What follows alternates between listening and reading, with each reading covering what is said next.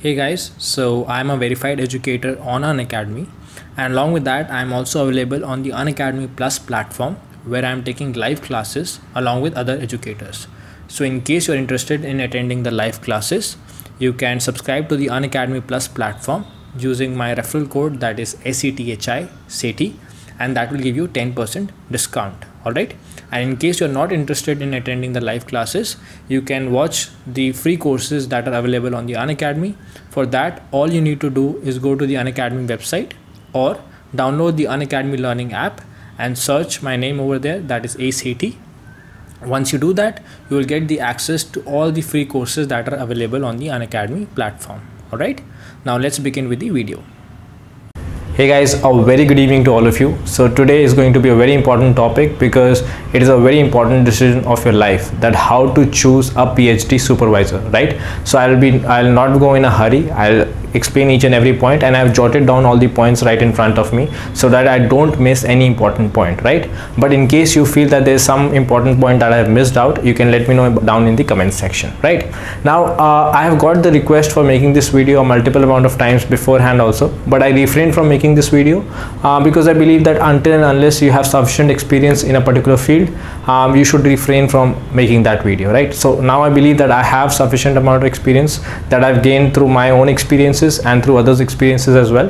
So most importantly, you should know that your guide or whomsoever you're choosing, first of all, if I talk about, they shouldn't have many retractions. Okay, now what exactly is a retraction? Retraction is basically when you send a particular research article and it gets published. Okay, it gets published in a particular journal and then it's retracted because of some reasons, right? If the reason is genuine due to some error in the calculation or something, then it's fine. But then there are some errors like manipulation, and recently you might have heard about the case in IIT Dhanbad, right? So in IIT Dhanbad there was a case where 15 or 20 research articles were retracted from a particular author. So you should avoid going to such labs, right, where there are a lot of retractions and frequent retractions. Now how would you come to know that retractions are happening or not? There's a website called retractionwatch.com. I'll give you link down in the description box. From there you can choose the geographical region like India, and then you can see that whether who all are getting the retractions frequently, right? So you can check it out from that particular website. And the second most important thing, sexual harassment, right? So over there what you can do is, sometimes there are some things don't come out in the open, right? They don't come out in the website, they're contained in the department. So whenever you're going for the interview, right, and you have some doubts about a particular professor, you should ask their students, okay? Or you should ask people in the department, because they would be knowing the real scenario, right? Sometimes some professors are very influential, and sometimes some fake cases are also made. So the only way that you can actually know whether to truly believe these rumors or whether they are actually true, that you can only find out once you visit the department. So when you go for the PhD interview, you can interact with your fellow friends if you have friends in that department, or you can just interact with people who you might be knowing, right? There's a lot of connections. You might be knowing someone who might be knowing that department, so you can go meet that person and get an idea about the department, or what is the reputation of professors, right? So you shouldn't just believe the articles, you should also go there in person and find out whether those cases or those rumors are actually true or not. And in case you find that yes, this is there, then obviously I mean it's too obvious to tell you that you shouldn't join that particular lab, right? Even though I don't know how good that professor might be, but obviously it's very obvious that you should avoid that particular lab, right? Now coming on to, so these two things, these are very important things, and you should never join those labs. These two things, retractions and obviously sexual harassment, who have a lot of cases, and you know that once you have gone to the lab that yes, or you have talked to people in the department and they say yes, those rumors are true, then obviously avoid those labs, right? Now coming on to how to see which profile first of all you want to go to. So if I talk about publications, so generally people talk about publications and they look at impact factors. Impact factor is one of the most common way to look at the quality of a journal. I do not believe in that, but right now I'm not that established to actually pass an opinion on that particular topic. I have so many topics where I want to discuss with you guys, but I feel that right now I'm not ready for those topics, right? So in future I'll definitely be discussing about more PhD topics, but right now, so impact factor is one of the most the higher impact factor journals are the most sought after, and they are regarded as very high standard journals, right? So like Journal of American Chemical Society, Angio-Chemie, Chemcom, Organic Letters. So these are very reputed journals. Then Nature and Science are also there. So when you look at the publication, so you can go to Google Scholar and you can look at the publications of a particular professor, and what you have to see is, first of all, you can click on the year. There's an icon called year. So if you click on the year, the recent publications come first. So you have to see how frequently is the professor publishing the articles frequently. Okay, one of the criteria is this. Frequency is one of the criteria. Again, this is very debatable, because some people who are working on a very niche subject, or on a subject which requires a lot of understanding of the subject and it requires a lot of years of dedication, they might not be studying that, they might not be publishing that frequently, right? But I'm just talking about the general criteria. Generally, when you see a professor's profile, you see at the recent publication. So this is a general criteria I'm telling about. But yes, there are some professors who are not publishing frequently. They publish in 2 to 3 years, but their work is excellent, right? So this I will leave on you to judge that how you have to go, right? So you can look at the recently published articles, and you can have a look at the quality of the articles, right? And sometimes what happens, students get influenced by the publications that they have done in their postdoctorate research. Now their postdoctorate research might be in very good labs, right? So there are professors who do very well abroad, where the labs are already established. So over there they get publications in Nature and Science. But once they are back in India and they get a position, right, they suffer a lot to establish the lab, right? So don't go by the past profile, go by the recent profile. That's what I meant by looking at the recent publications. Go by the recent profile. Don't get influenced by the past profile. So there are a lot of things that happen in the past which could be because of so many reasons. Maybe their PhD guide was good, or maybe in the postdoctorate they got into a very well established lab which was already publishing Nature and Science articles. So over there it was, I would not say easy, but it was still okay for them to publish over there. But once they come back and they establish their own lab, and then it's the real test. Then you come to know that who is actually a really good guide, right? So look at the recent publications. That's what I meant by that, right? Then the next thing is how many grants they have, right? How frequently, how many projects they have, how good funding they have. Because if they don't have good funding, then how will they provide for you, right? By provide for you means your chemicals,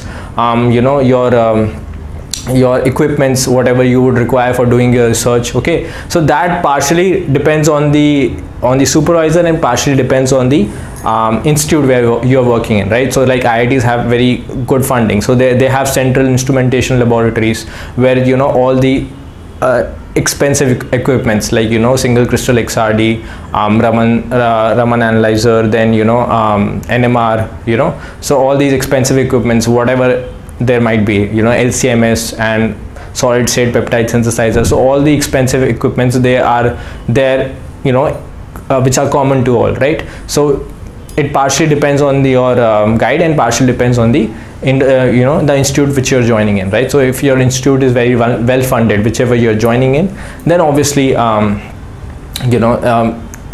is going to be relatively easy for you to work over there, right? Then what else would I talk about? So yeah, grants, like I was saying, so this comes under the grants. And then obviously you should choose a professor who like, if you have past research experience, or if you're interested in a particular research field, you should join that particular professor as well, right? I mean, there's no point of choosing a professor from some other field, right? Until and unless you don't have your own fellowship, then you might be forced to join a different field of, rather than the field that you're interested in, right? So but you should be clear about that. I have a friend who wanted to do PhD in electrochemistry, and so she when she went for the interview, she was clear that she wanted to join a professor who was working in the field of electrochemistry, right? So either you be clear that if you have to join a particular field, you pitch to that professor only in the interview, that I want to join your lab only, right? And then you do your research. Okay, in fact I was going through this I was going through the internet once, and I just a few days back I found this really good quote, that do some research about your supervisor before doing research with your supervisor, right? So just do some research about your supervisor, right? So we talked about retractions, we talked about sexual harassment cases, then we talked about publications. In publications, the frequency of publications, the recent publications, what are the quality of the articles that they have published. Then it could be about then, as like I told you, funding and the institute where you are joining in, your field of interest, right? Then okay, one more thing is collaborations. Okay, so you should see that how frequently is your professor collaborating with professors from other institutes and professors from abroad, because that kind of makes it like, again I'll say, postdoctorate. Okay, when after your PhD, when you do postdoctorate, a lot of it depends on the recommendation of your guide and the quality of work you have done, right? So quality of work also matters, but the recommendation of your guide also matters. So if your guide is well connected, he has a lot of collaborations abroad, it is relatively easier for you to get a postdoctorate. Okay, and the second thing is that if he has a lot of collaborations, you can, you know, for some particular research topic that you want to work on, that, you know, you can't be good at everything. So let's say you want to learn a particular technique, so you can go abroad for 3-4 months, you can have an experience of how it is working in a foreign institute, and then come back and do your PhD, right? So this is a very good advantage of joining professors who have a lot of collaborations, that you get to experience research in foreign institutions even though you are doing a PhD in India, right? So you get the experience of both the fields, of both the worlds basically, right? Then okay, one more question that I get often is that you know, whether should we join an assistant professor, associate professor, or a full professor, right? So I am of the belief that associate professor is one of the best, and the reason is quite simple, right? Full professors, they have done a lot of work, they are well renowned. Okay, I'll tell you the advantage of full professor. They are well renowned, they have well established labs, they have all the equipments that you might require, but the problem is they are not able to give you time, right? The opposite happens with assistant professors. With the assistant professors, they are new to the field. Okay, they have a lot of time, they would teach you each and everything, they would focus a lot on you, especially if you are their first or second PhD, they will focus a lot on you, they'll give you a lot of time. But over there they wouldn't have those well established labs, they would still be establishing themselves in the field. So you know, over there you have some issues, right? With associate professors, they're like the best, they're like in between, they'll give you some time, they'll have well established labs as well, they'll have contacts as well. So I feel, you know, I mean, I'm giving you an idea that joining an associate professor is obviously great, but obviously like I told you, the reasons that I have given you before, they are more important than this particular reason, right? Then one more thing, the last thing that should matter about joining a professor is their nature. Your nature and their nature should be very similar, right? Now what I mean by that is that some professors are very quick. Okay, they want quick work to be done, and you know, they keep you under pressure all the time. They want you to work from fixed hours, like, you know, some professors want you to come before 9 o'clock in the morning. Like if they come at 9, all the students should be there in the lab before 9, right? Now if you are that kind of student who is very disciplined and who wants to work from 9 to 9 and they are okay with it, and you also like to work in a fast-paced manner and you are okay with working under pressure. There are some students who outperform in pressure, and there are some students who underperform in pressure, right? So I believe that I am a student who underperforms in pressure. If you put a lot of pressure on me, I won't perform, right? But there are people who outperform, like when a lot of pressure is put on them, they do really well, right? So you have to see the nature of the professor as well, and how will you come to know the nature when you talk to the students in their lab, right? So what I mean by that is, like I explained, that if the professor wants you to be there before 9 and work till 9, for example, I'm giving you an example, it might be work till 6, 5, whatever. So if you are disciplined enough that you can come around 8:45 and then you go at 6:30 according to your professor's will, then you can, you know, if you think your nature matches your discipline, your professor wants discipline and he wants you to work in the morning from 8:45 to evening 6, and you can easily do it, then you should definitely join. But on the other hand, if you are a person who likes to work on his own pace, okay, who does not want a lot of pressure from the guide, then you should choose a professor accordingly, right? Like he or she has no problem if you come at 10:30, sometimes you come at 8 in the morning, sometimes you come 11 in the morning, if he or she gives you the enough flexibility to do your work and does not bother you all the time regarding how your work is progressing. So bother you all the time means not daily. At least if he or she is asking once a week, it's totally fine, you know. So it depends on the pace at which you work and the pace at which your guide works. If both match, it will be really good. Okay, it does not matter if both of you are fast paced or both of you are a little relaxed. The quality of work will not be hampered, right? Some people like to work in their own way and the guides let you do that. That's an excellent thing. Okay, that's what I believe. And if in future, if I get a chance to become a researcher or academic researcher, I'll definitely give the flexibility, because I believe that giving flexibility is very important for the progress of students, right? And so yeah, these are some of the important points. And yeah, there is one more point about joining a new lab, right?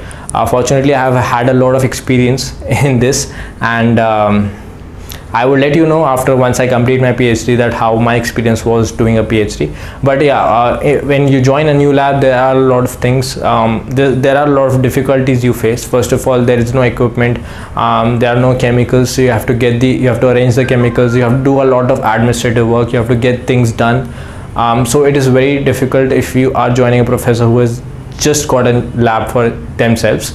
But you learn a lot in that process, right? So if you are a person who does not care much about the profile, that how many publications they have, if you are not a person who judges someone by their profile, by the number of publications they have, and you know, you don't have any problem with that, you know, if you have less publications, but you get to learn a lot when you establish a new lab, because you get to do all the administrative work apart from the research work, which sometimes might be frustrating, but you learn a lot, right?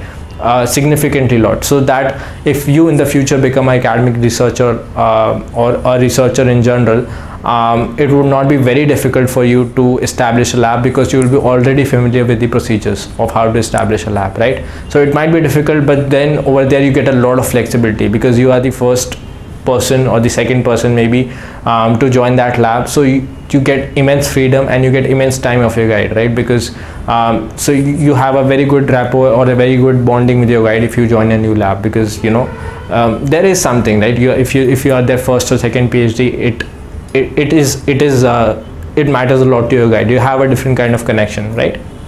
So these are some of the things that I would just like to tell you. So you are now you know, old enough to take your own decisions, but I just wanted to guide you regarding what all things are important and how you can choose the best guide out of all, right? So take your best decision, because this is one decision that matters a lot, right? You should not, like, you should be very choosy about it, right? You should not just go for anyone, and you should do your proper research before joining a particular lab, right? So that's it. Thank you so much for watching this video, and if you haven't subscribed to the channel, please give it a big thumbs up. And that's it. Thank you, and do share this video. It will help a lot of students, I feel, right? Thank you.